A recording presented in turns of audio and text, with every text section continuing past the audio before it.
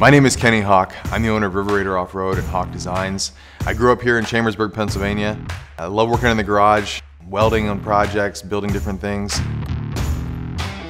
Well, when we first got started, we were building Jeep parts and accessories, and we became a manufacturer. So we were building a lot of the same thing over and over again. And for me, that got a little boring. I was really excited in the design phases of it, designing new parts. So that's when I realized that's what I like to do, doing new things, keeping it fresh.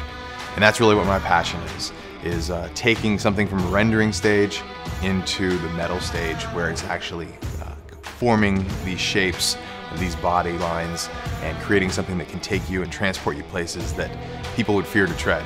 So that's our art. So when I first met Jesse and Ryan, it was down in the growler room when they had first got started. It was exciting because it seemed like they were really excited about it. They were very passionate. It was a very small startup. When they call their beer liquid art, there's a reason for that, because they are artists, and you can see how excited they get when they're designing new products. When they're coming out with a new brew, they're so eager to share it with everybody. That excitement is contagious. That rubs off on all of us, and it makes us all get more passionate about what we do.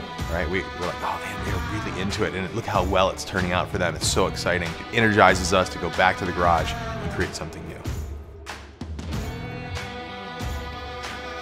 The Stube is where I like to go for dinner and drinks, and it's a great place to hang out, and I love seeing those guys. So I'm hoping that that 10, 20 years from now we'll still be good friends and rocking out some cool projects together.